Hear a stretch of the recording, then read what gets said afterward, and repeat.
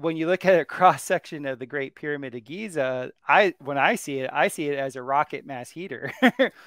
Probably because I build rocket mass heaters, but I know if they use geopolymers, they wanted the thermal gain from the outside and then they heated it from the inside. That sounds like terracotta, obviously slightly different, but Yeah. it's a Can similar I, because terracotta, like when you actually look into it, as we talked a little bit off air about this, but we can say it now that um, you're in agreement kind of with us and, obviously countless of people out there that think that we kind of went from a far more advanced technology and it seemed far simpler, right? And it's got more complex and less advanced. Mm-hmm. And terracotta, when they first started like really analyzing it and reproducing it, it was incredibly difficult.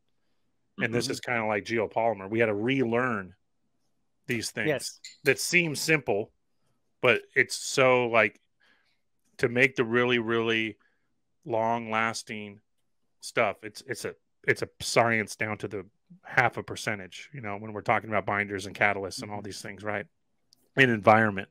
And then Yes. on top of that, how the material sets, the environment in which it sets has to Mm-hmm. be controlled too. It doesn't have to be, but to make the best finished product,